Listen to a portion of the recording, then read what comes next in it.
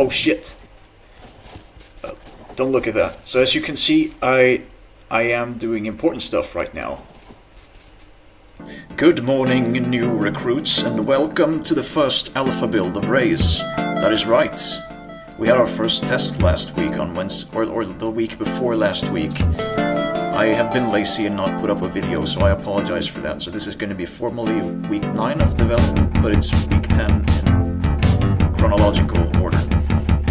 So, those of you who have not played this game, what are you doing? Why are you just sitting there?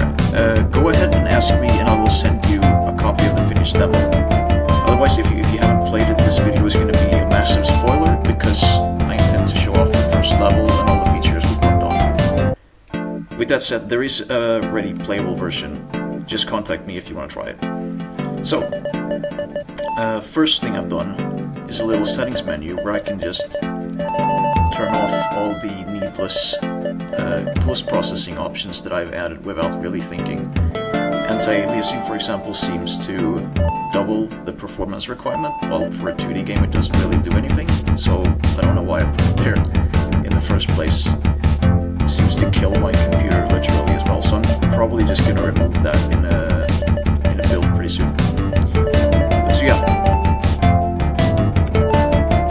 let's start up the game. Here is a little intro text adding to the background of the game.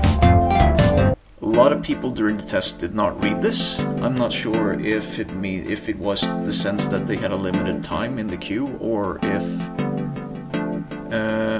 when they were testing, or if it's just that we need to look into having a more engaging method of conveying background, such as through cutscenes and dialogue instead of just these pre-level intro texts. So go ahead and pause if you want to read it, otherwise I'm just going to start the game.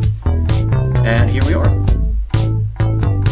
We're here in the tutorial zone with this harmless little light enemy type, which we can just bash with a 3 combo light hits. We can shoot. The gun still works.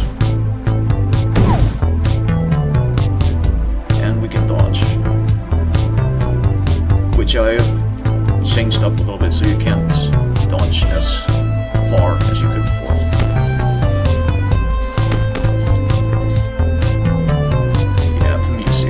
So,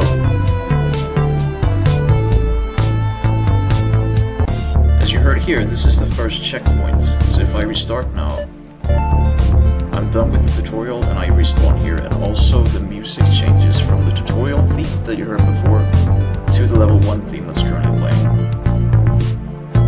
And here comes my first little predicament. For those of you who saw my second or third video, please tell me that my AI used to work back then, that they would actually run around and chase me, because now they don't. Now he's just standing there. He's waiting for me to get close into combat radius so I can blow his brains out until he chases me. They don't seem to follow me around the level anymore, so something's up with that. And that happened during the test as well, so unfortunately people complained a lot that the AI behaved stupidly, but it's just that it's not behaving as it should, so I'm gonna have to look into that. So I think I'm just gonna run past a few of these enemies. The guy just hit me there as I said that. And just for the purpose of saving time, I'll just probably just hit them.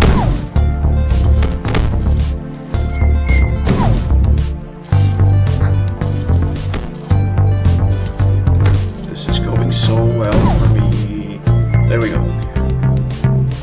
Here is probably my favorite area of the game. You can stand up on the rooftop and you can have a nice overview of the cityscape in the background.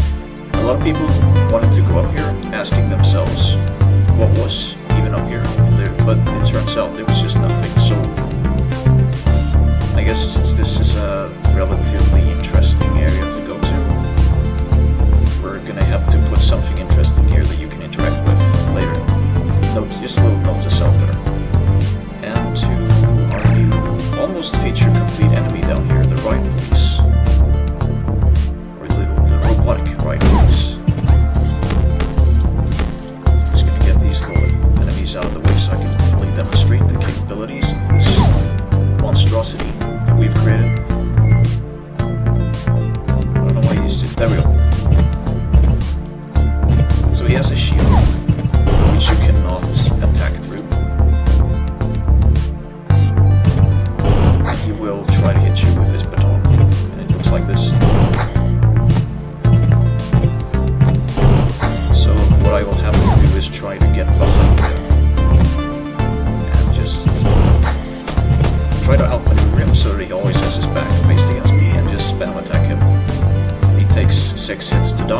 small enemies take 3 hits.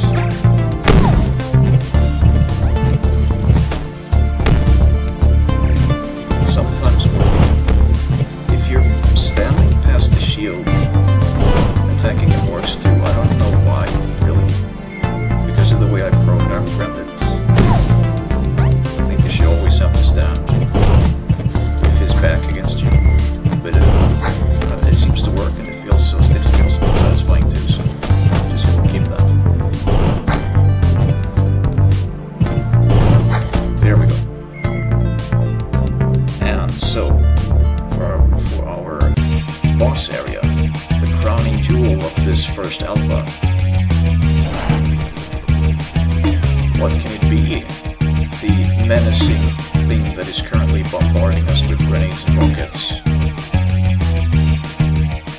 This whole area is just scaffolding pieces, and if I go down, you'll see that it is a highly reskinned version of the White Police that keeps throwing stuff at me so I can not stand still under any circumstances. He has a rocket and a grenade, and if I get close to him, he has 2 melee attacks as well. If I can get close to him. There you saw the first one. And he has a little spark attack as well, which is... he shoots little bolts of lightning that do area damage. There you see. Out of, I think, 10 to 15 people that tried the game, only 4 could beat him. And no one could beat him on a harder difficulty or higher, which I'm kind of proud of as a designer. So it tells me that I have created something that's actually challenging. And people are just not facing off against something that is too easy for them. And that's the game as of it now. There is one more thing I want to show you though. As you might have already discerned from the title, we have sort of functioning multiplayer right now. Or Martin has programmed sort of functioning multiplayer while I've just been sitting here doing nothing. So let me go to Unity and I'll show you that. Yeah, here we are. So here you see RAZE, our hero, with his green alien twin brother. It's just a reskin with a different color as of right now, but oh, and both players are mapped to the controller I noticed right now. But anyway, okay, let's just use the keyboard then. They can walk around independently. They can use their attacks. If I can remember which button there is. And this is competitive mode right here, so I can fight the other player. So that works. And there is cooperative mode as well, if it's this scene.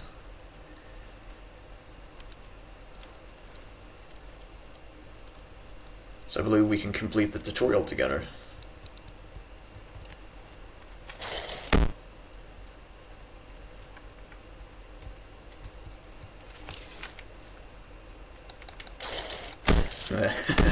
Yeah, we can just throw him in between us here.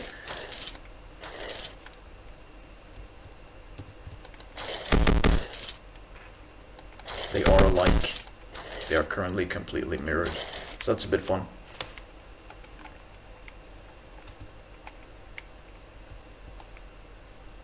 And so we can progress through the level together. I believe currently they do only attack one player. That's the green one, because he's first in the scene hierarchy, so the red one can just stand there.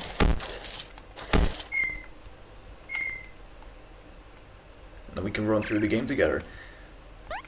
That's really cool. And it didn't take a lot of programming effort to do this either. There's a second character mapped to a separate input. So I believe we're going to make it so this works with two controllers as well, so you can play it with 2 players. Right now both of us have to use the keyboard, which is a bit annoying.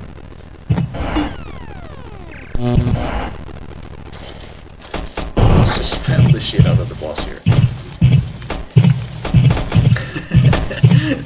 Oh, this is so good. There we go. I just won the game by playing with myself cooperatively. we really need to rebalance that to make sure the new level works with 2 players. But that is the state right now. As of right now, we are looking into fixing a lot of game-breaking bugs that we encountered during the demo. But we are also looking into just making it so that combat feels more satisfying. I want to ramp up the speed of this light attack, since it's really a light attack. I think it's kind of slow now, and we want to extend the reach of it because people were a bit confused as to how far the whip actually reached. It's a bit too short right now. It's only like 1 or 2 players in with. And I kind of want to make it so that when you hold the shoot button, it goes up with the gun, and then you have to press right trigger consecutively to fire, and then you do like, and so you can like rapid fire.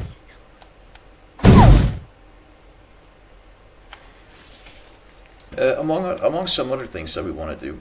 So stay tuned, because these next few weeks we're really going to work at stuff that's going to make the game more fleshed out and actually enjoyable to play.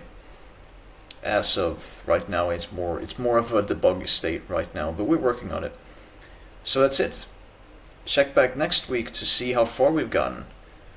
And I'm gonna leave you with these wise words here, which are, don't do drugs, kids. They're very bad. Thank you. See you next week.